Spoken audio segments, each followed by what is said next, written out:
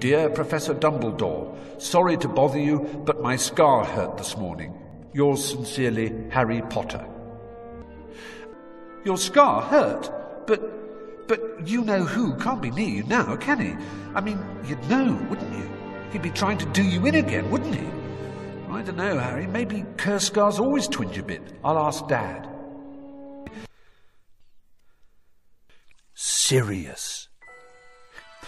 Dear Sirius, thanks for your last letter. That bird was enormous. It could hardly get through my window. Things are the same as usual here.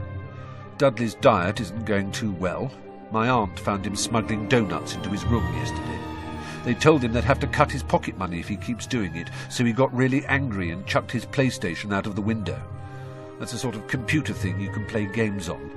Bit stupid, really. Now he hasn't even got Mega Mutilation Part 3 to take his mind off things. I'm okay, mainly because the Dursleys are terrified you might turn up and turn them all into bats if I ask you to. A weird thing happened this morning, though.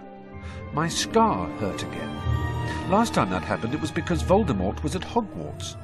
But I don't reckon he can be anywhere near me now, can he? Do you know if cursed scars sometimes hurt years afterwards? I'll send this with Hedwig when she gets back. She's off hunting at the moment. Say hello to Buckbeak for me. Harry. He folded the parchment up and laid it aside on his desk, ready for when Hedwig returned. Then he got to his feet, stretched, and opened his wardrobe once more. Without glancing at his reflection, he started to get dressed before going down to breakfast.